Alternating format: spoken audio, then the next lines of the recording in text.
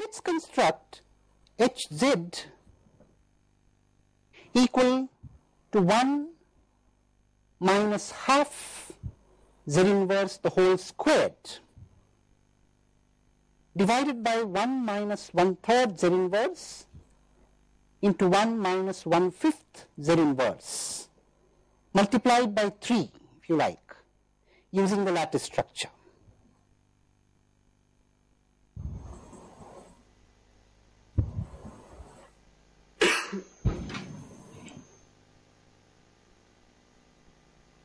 Let us expand this.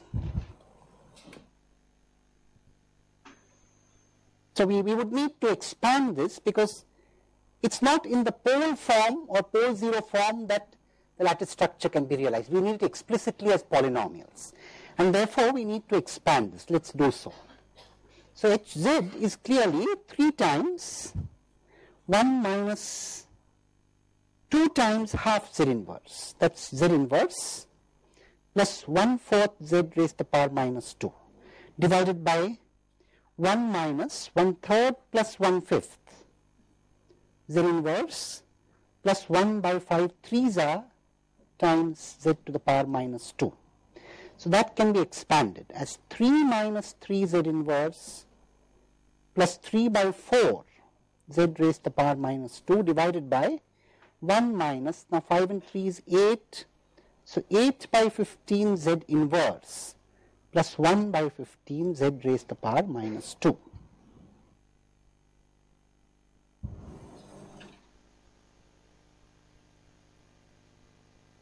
Is that correct? Now let us start by realizing the denominator by A and Z. So of course, very clearly, now here I have conveniently chosen the numerator degree to be less than or equal to the denominator degree. Of course, if it were not, I would first need to carry out a long division, right?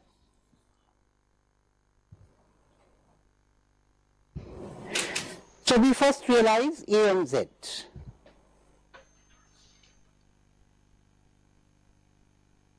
Clearly n is equal to 2. So A2Z is 1 minus 8 by 15 Z inverse plus 1 by 15 Z raised to the power minus 2.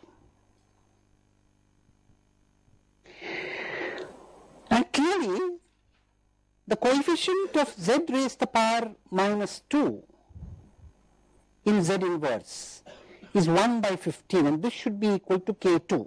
And therefore, K2 is 1 by 15.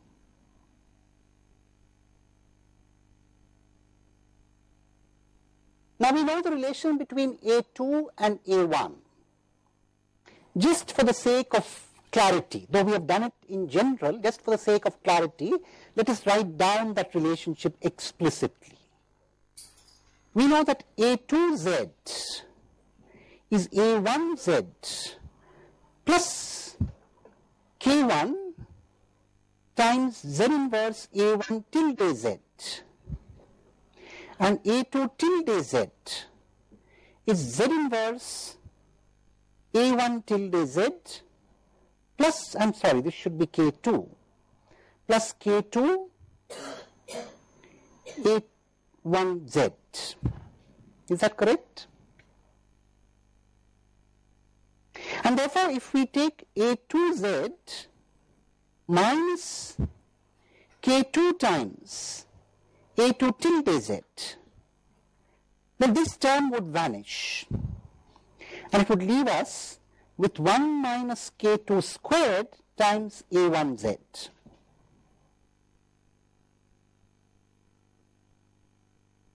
I'm just redoing that step to make it explicit, though we have done it in general for n plus 1. You don't need to do this every time.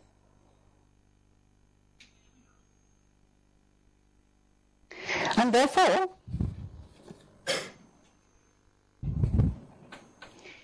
A1Z is A2Z minus K2 A2 tilde Z divided by 1 minus K2 squared, and this is very easy to write. Now A2Z is 1 minus 8 by 15 Z inverse plus 1 by 15 z raised to the power minus 2 minus k2, which is 1 by 15 times. Now a2 tilde z is essentially this written in reverse order. So we have 1 by 15 minus 8 by 15 z inverse plus z raised to the power minus 2 divided by 1 minus 1 by 15 the whole squared.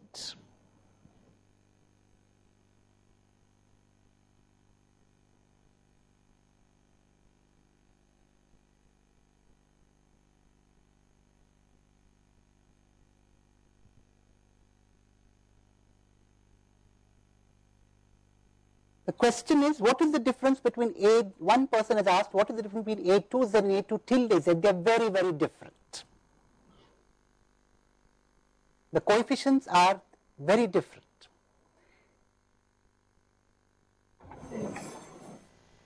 You need to look very carefully to observe that they are very different. The coefficients are in reverse order. So one needs to pay careful attention to understand the example. Okay, they are very different. The coefficients are in reverse order. It's 1 minus 8 by 15 and 1 by 15. And here it's 1 by 15 minus 8 by 15 and 1. All right.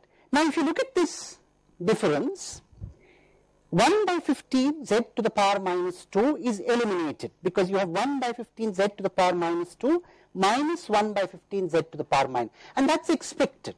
That has to happen because the degree must go down by 1. Right? So, as expected,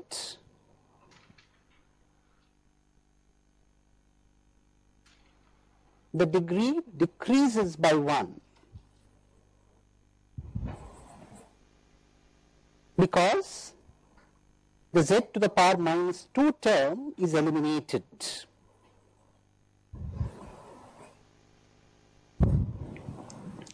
And that leaves you with 1 by 1 minus 1 by 15 the whole squared minus 8 by 15 into 1 minus 1 by 15 z inverse divided by 1 minus 1 by 15 the whole squared.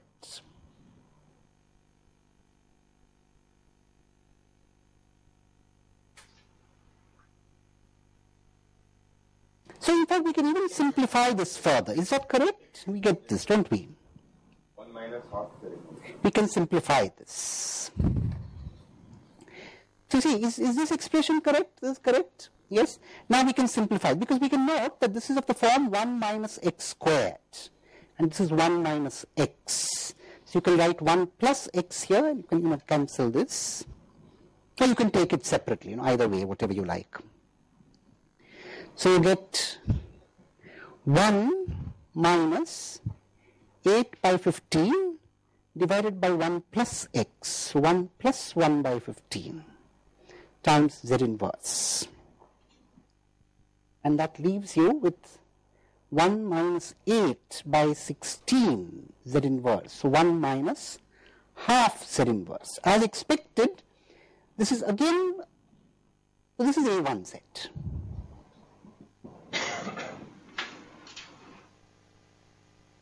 Is that correct?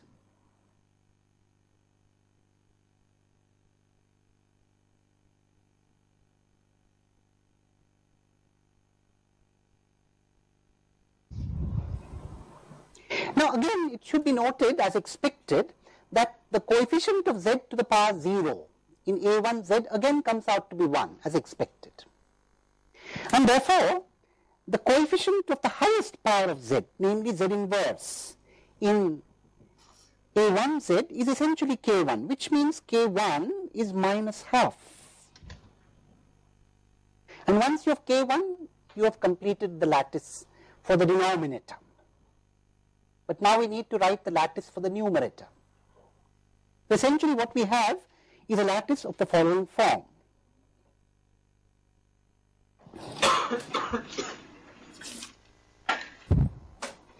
we have an E2 there,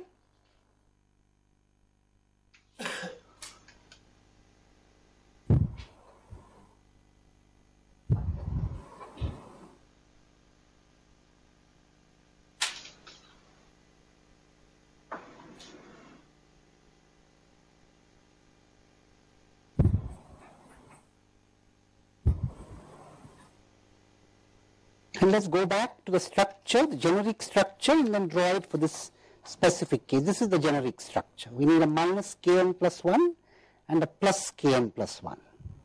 And you need a Z inverse every time you take one step. So you need a Z inverse here. And you need a Z inverse here. And you need a minus, so you see, remember it's E2 here and E2 tilde here. And I don't need to keep writing the others, but you have a minus K2 there and a K2 here.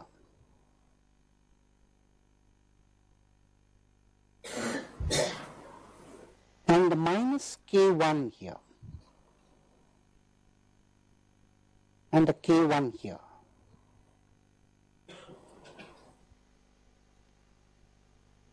And this is E0 and this is E0 tilde.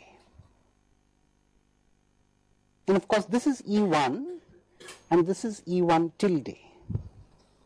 So we need to take C0 times this plus C1 times this plus C2 times this and add them.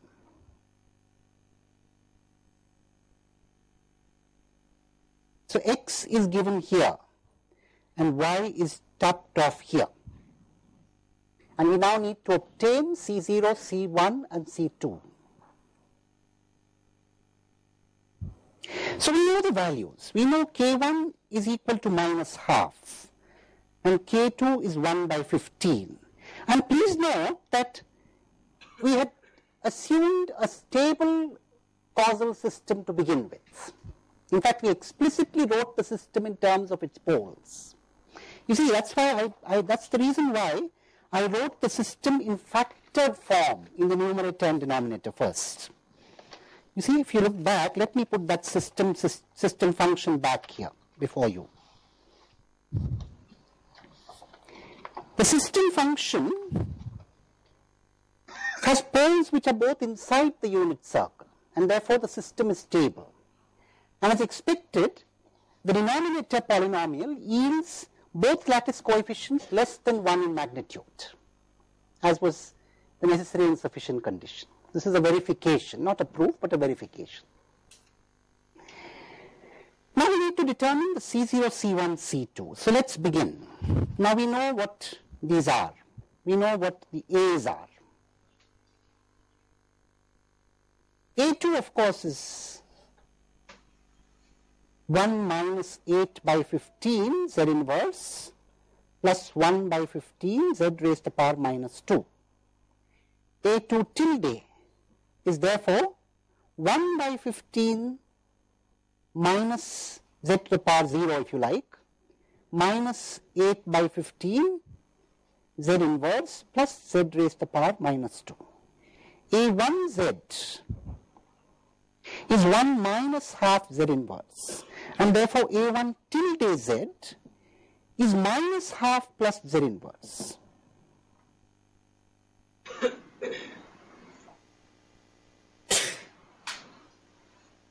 And of course A0 and A0 tilde are identically 1.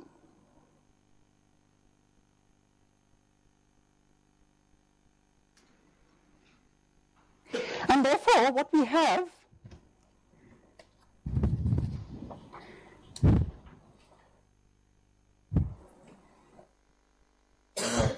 is C2 times A2 tilde Z plus C1 times A1 tilde Z plus C0 A0 tilde Z. Now A0 tilde Z is 1.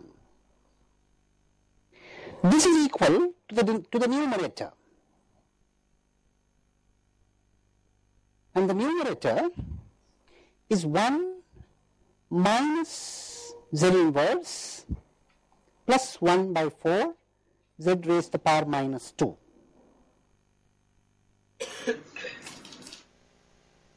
Now let's expand this relationship.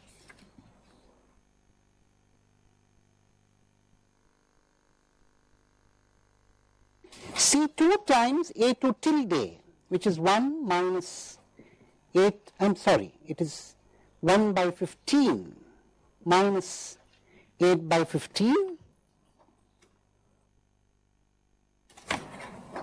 z to the power minus 1 plus z raised to the power minus 2 plus C1 A1 tilde, which is minus half plus z inverse plus C0 is equal to 1 minus z inverse plus 1 by 4 z raised to the power minus 2. As expected, the coefficient of z raised to the power of minus 2 can be compared on both sides. It comes only from here. And therefore we have C2 is equal to 1 by 4.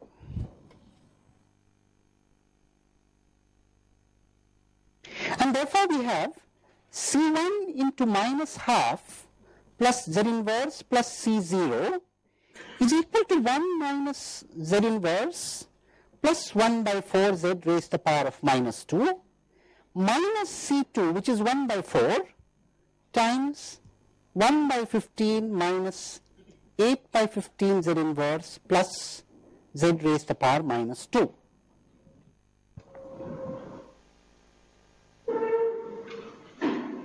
Subtracting the term with C2 from both sides. Now, after you have subtracted, as expected, you see that 1/4 z to the power minus 2 is annihilated. So 1/4 z to the power minus 2 minus 1/4 z to the power minus 2. So you get a degree 1 term only. And let's write that down. So therefore, C1 into minus half plus z inverse plus C0 is equal to 1 minus 1 by 4 into 15 plus z inverse into minus 1 plus 8 by 4 into 15. And the z to the power minus 2 term is annihilated, is annihilated.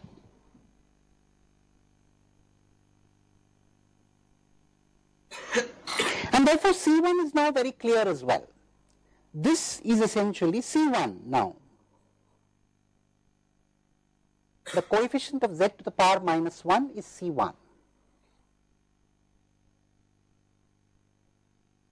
So once you have C1, you can subtract this term from this side again and find C0 finally. So we can continue this.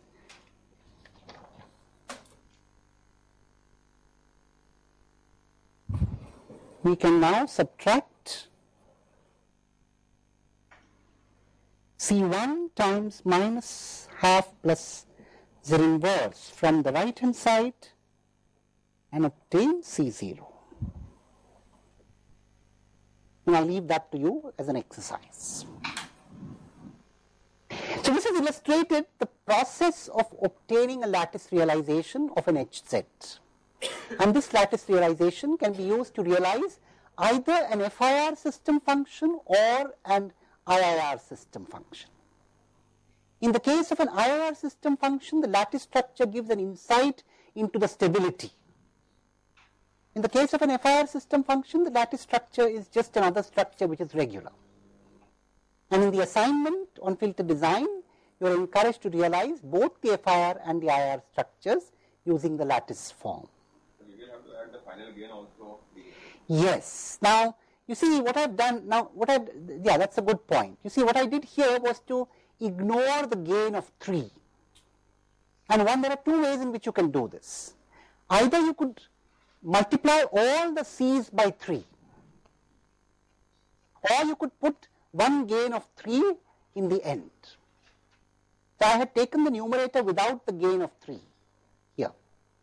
But you could either incorporate that gain of 3 in all the C's, so you could multiply each of the C's by 3, or you could just put one gain of 3 finally.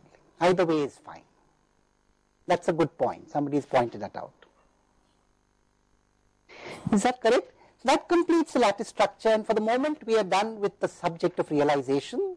In the next lecture we shall begin on a very important theme in discrete signal processing, namely the discretization of the frequency axis. If you want to understand the frequency domain behavior, we need to discretize the frequency axis. How do we do it, and how do we do it efficiently? We shall discuss this beginning with the next lecture. Thank you.